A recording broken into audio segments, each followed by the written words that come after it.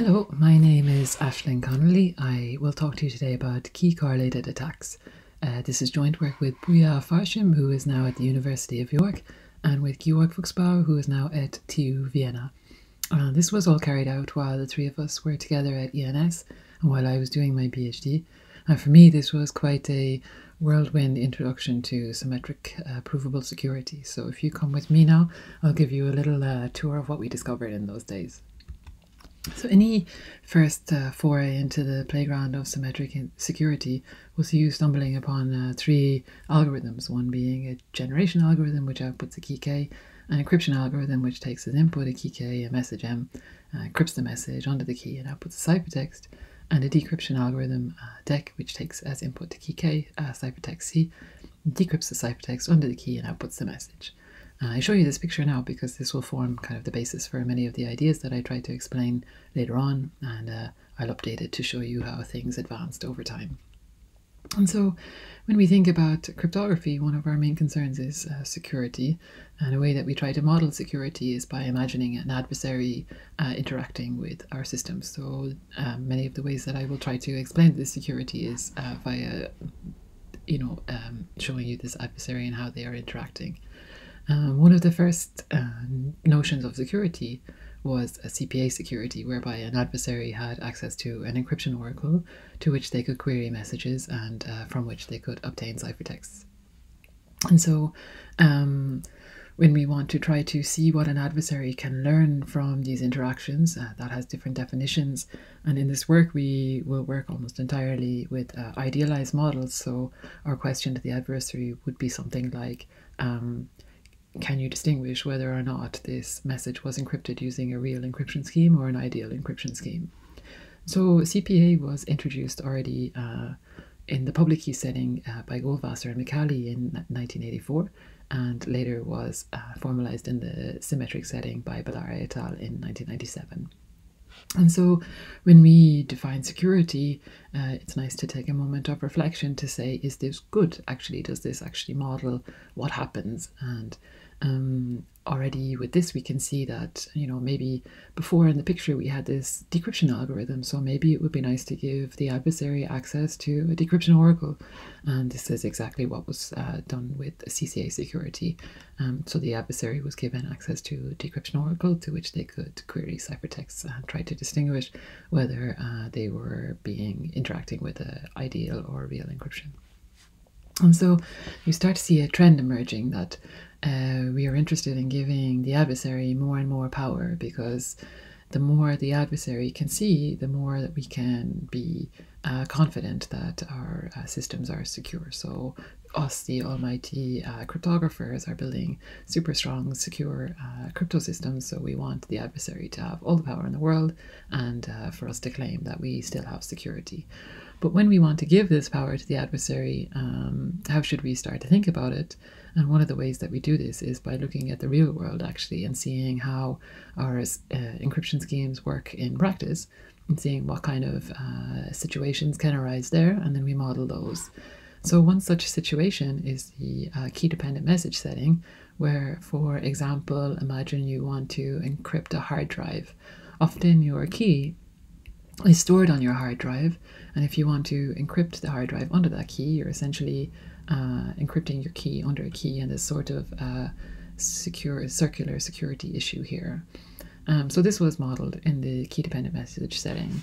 And as you see, the picture has been slightly updated, but similar to before, in the sense that we have a generation algorithm which generates a key K star, which acts as input to the encryption algorithm. But now we have this introduction of a function psi, which takes as input the key K star and outputs a key-dependent message M, which then is input to the encryption algorithm and is encrypted onto the key and outputs the ciphertext, and decryption remains the same. So how does this look from the adversary's point of view? It's similar to before in that we give them access to an encryption oracle, except now they will query psis instead of messages. And so this psi takes key K star and generates a key-derived message. And as before, they have access to decryption oracle also. So the need for KDM security was already hinted at in the original Goldwasser-Macaulay paper, but first appeared more formally in the Kamenesh-Lisanskaya paper in 2001, where they talked about anonymous credentials. It was formalized in the random oracle model by Ballare, Rolway, and Shrimpton in 2003. It was shown feasible in the standard model in 2007. There was KDM Secure Authenticated Encryption by Ballare and Kiel VD in 2011. And from this paper, we take quite some inspiration for some stuff later on, I will show you. There was generic block cipher construction in 2011, and in 2017, the ideal cipher and iterated Evanmancer were shown to be KDM secure. And so another setting that is kind of similar, but instead of now using a function to generate key-dependent messages, here we use a function that generates related keys. And so this can arise, for instance, naturally and by design, let's say in block ciphers, by key scheduling, or it can arise adversarially, let's say through something like fault injections. And so picture remains similar to before in that generation algorithm generates a key K star, but now this acts as an input to this function phi, which outputs a related key, which is used as the input to encryption along with the message, outputs a ciphertext C. Here, similarly for decryption, it takes as input a related key K, ciphertext C, and outputs a message M. So how does this look from the adversary's perspective? Again, similar. We give the adversary access to an ENC oracle. The adversary can query messages, but now the message is encrypted under related keys. And similarly for decryption. And so related key security was kind of introduced in the early 90s by Knudsen and Biam and formalized in 2003. In 2009, there were some high-profile related key attacks against AES, which must have been very exciting at the time. In 2011, the idea was extended to capture idealized models.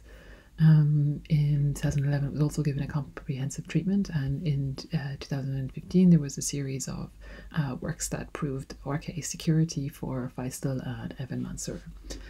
And so now a question, since we are so interested in giving the adversary lots of power, is can these attacks actually be combined? Can an adversary be clever and actually try to mount these attacks at the same time? That's kind of the main question that we try to answer with this work. And one of the first things we try to imagine is, you know, before in the KDM setting and the RKA setting, we had functions phi and psi that would generate key-dependent messages and related keys. Is there a single function that we can do that would generate related keys and key-dependent messages? And so first imagination of the picture would look something like this. This is kind of our first go at the key-correlated setting, where a generation algorithm outputs a key K star. Now we have a function xi, which takes as input the key K star and generates a correlated key and message pair. So this correlated key and message pair are then used as the inputs to encryption, and it outputs a ciphertext as normal. And similarly, on the other side, we have a correlation derivation function xid, which on input K star outputs a correlated key and ciphertext pair, which act as the inputs to decryption, and it outputs a message. So this seems like a nice goal. And so in this work, that's exactly what we do. We give a concrete treatment of RKA plus KDM at the same time, under the one heading for symmetric primitives. And so if you'll allow me a brief moment of interlude to talk about grammar, maybe over the years you have seen people say that, okay, look, we have looked at CCA, RKA, and KDM. As you saw on the previous slides, there were long lines of works on each of these topics. And so, you know, maybe we have it all covered, but to which I say no, actually, you've looked at CCA, RKA, and KDM. And so here we try to actually look at RK, KDM together. So if anyone ever complains to you about the usefulness of grammar, you can say, well, a well-placed comma can lead to separations in cryptography. But anyway, this work is more than just me playing with commas. As you saw before, there was a long line of works, and KDM most notably arises in disk encryption. RKs, as I mentioned before, can arise either by design or due to attacks. So what about KCA? Can this actually arise in practice or in real life? Does it make sense as a notion? And we think it does. And so you can start to imagine, let's say, if an adversary tampers with a key on a disk, then you are trying to encrypt related keys on key-dependent messages. So this can be kind of a strange situation that is not covered by either related key attacks or key-dependent message attacks. Also, there's a conceptual motivation in that it would be nice to give a unified approach. As I said, there was kind of a long line of work, so there were many ideas floating around about all of these topics. So in this work, we tried to give a kind of unified approach and just cover everything in one umbrella. So yes, we introduced this new model of security, which we call key-correlated attacks, and we try to show what happens in there. So how does this look from the adversary's perspective? Similar to the RKA and KDM setting, in that the adversary has access to encryption and decryption oracles, except in this case now the adversary will query these XIs. And so for encryption, it takes XI-E, which takes key K-star. For decryption, it takes XI-D, which takes key K-star. And so under the hood a little bit, this Xi-E, which takes the key K-star, will output a key-correlated key message pair. And for decryption, Xi-D will output a key-correlated key ciphertext pair. And so these correlation derivation functions are derived from these correlation derivation sets as normal, and this has been done since all the previous work in KDM. So how might security look in this setting? It's similar to CCA, it's just a little bit changed. As you can see, the challenger will generate a key K-star from gen. It'll pick a bit B. The adversary then will choose a Xi and it will send this to the challenger. This Xi will be taken as input to a key-correlated encryption oracle, which, depending on the bit B, will output a ciphertext C, which will be returned to the adversary. Under the hood a bit, how does this KC-enc oracle look? Well, it takes as input the Xi-E function, which takes as input the K-star, which it then outputs a key-correlated key message pair. These key message pairs, so then this message is encrypted onto this key, depending on the bit B, either in a real encryption or an ideal encryption, and the ciphertext is returned. Then the adversary also has access to this KC-dec oracle, which it queries with XID, and so under the hood of this, it's similar as you can imagine.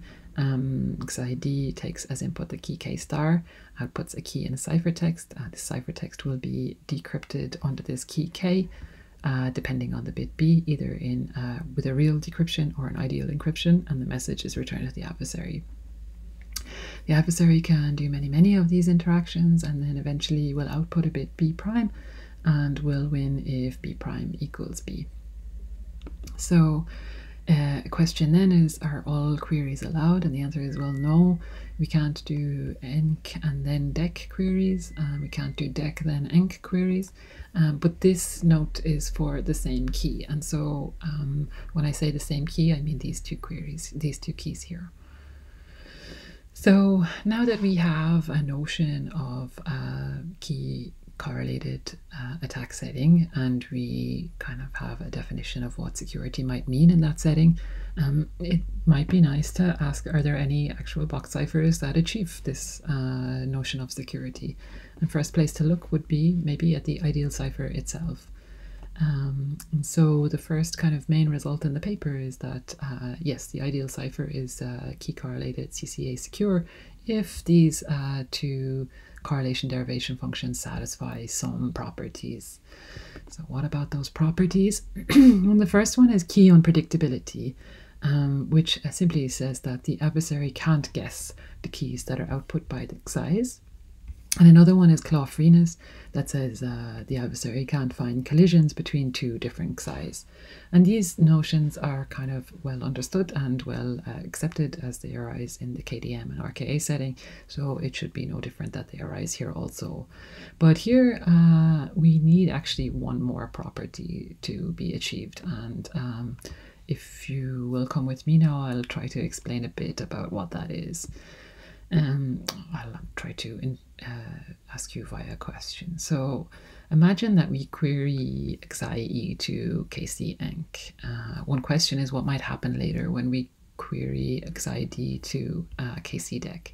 So just as a reminder, what happens with KC-enc is that it takes as input the xie then takes the key, it generates a key and a message. The message is encrypted under this key and it returns a ciphertext. With KC-dec, the xid is taken as input. It generates a key-correlated key and ciphertext pair. The ciphertext is decrypted onto this key and it returns a message.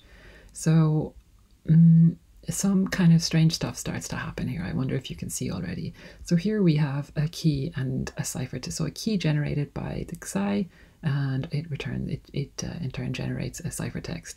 And here we have a key ciphertext pair.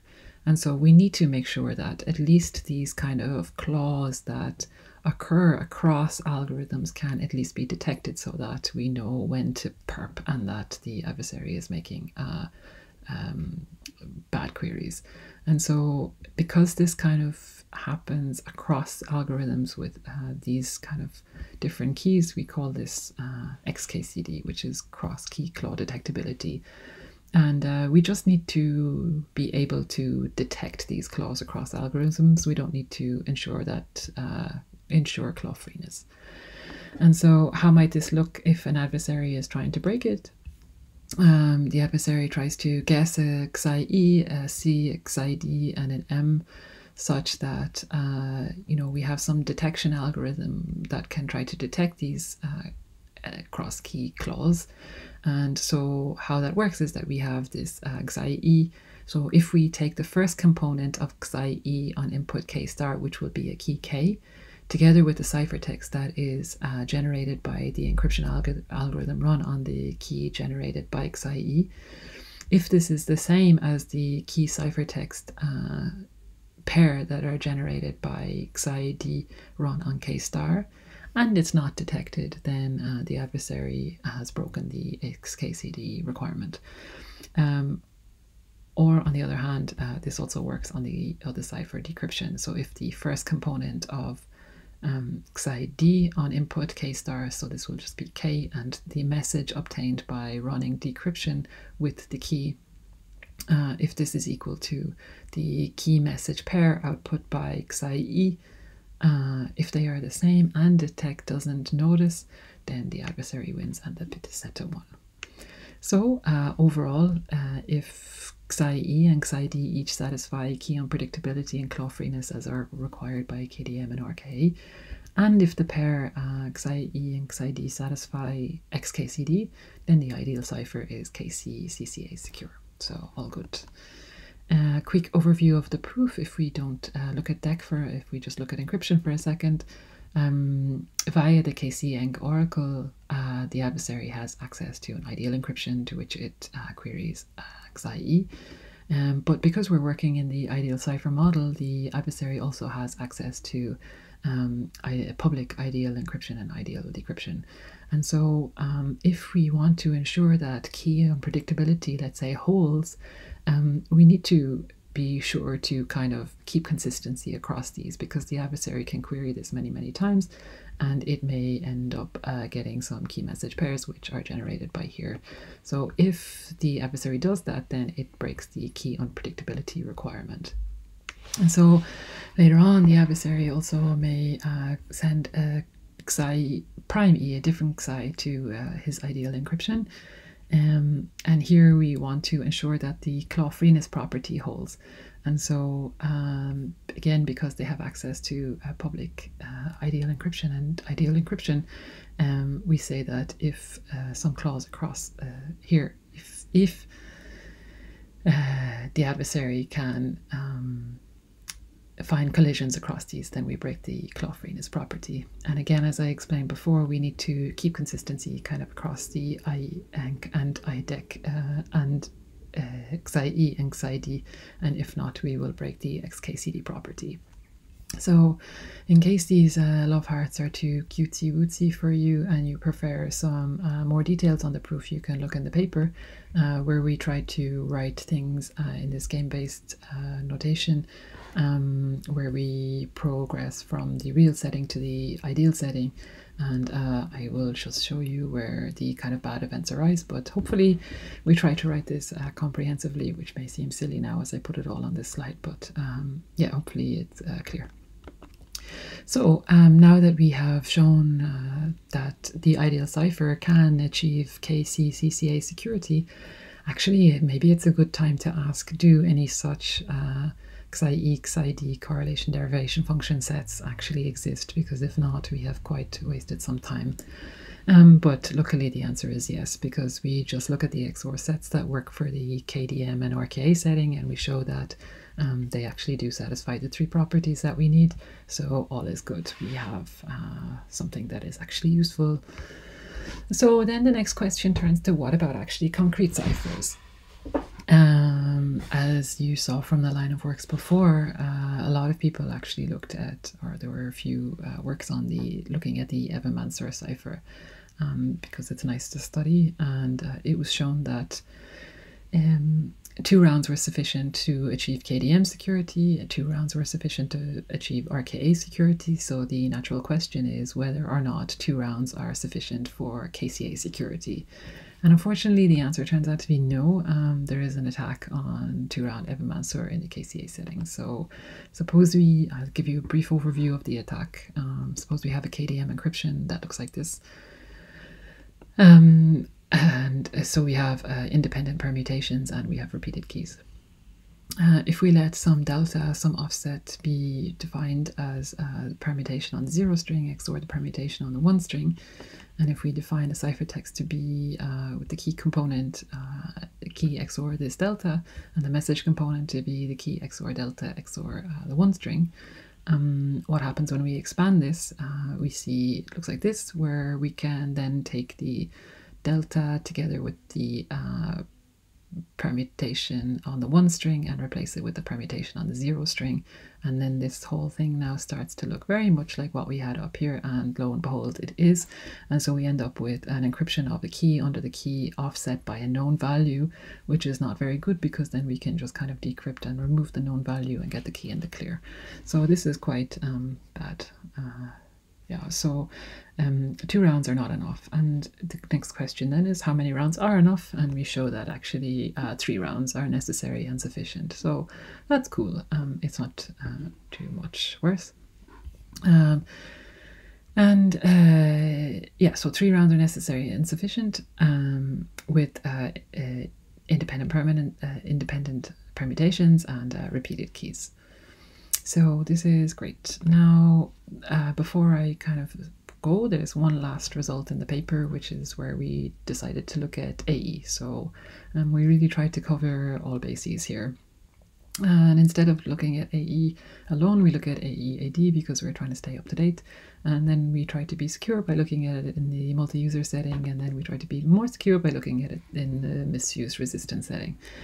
I'll just show you briefly what happens here. The picture of the view of the adversary looks similar to before in that they have access to the encryption and decryption oracles, except now they query Xi-E on K star. And here under the hood, this Xi-E actually now generates a key-correlated key message nonce and header set. And similarly for Xi-D, it generates a key-correlated key nonce and header. So here we could have it was a design choice to have the C on the outside and put, it can happen that you can generate a key correlated ciphertext, but we somehow felt that it didn't really make that much sense. So anyway, are there any secure KC, CCA, secure AE schemes out there? well, we show a generic transform that does achieve this security. And this transform is very much based on the transform in the Ballara-Kiel-VD paper from 2011 that I mentioned earlier. And so all you do to achieve this is you just hash the key with the nonce, and we show security for this.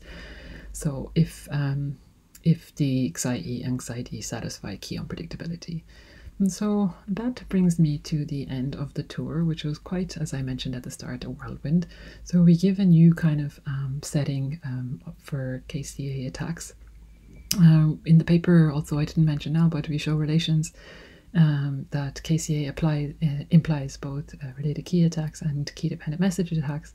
And there are separations in the sense that key-correlated attacks are strictly stronger than the other two put together. We've shown feasibility in the ideal cipher model. We've shown that 3 rounds of iterated Evan-Mansour is needed to achieve KCA security. We give a generic transform that transforms an authenticated encryption scheme into a KCA secure authenticated encryption scheme, and some other fun stuff along the way, which I will stop talking about now. So I hope that was fun for you. It was fun for me. If you want to know more details, you can see them in the paper, which is on ePrint and on the program for this conference. It's under 2019/1000. It's nice and easy to remember.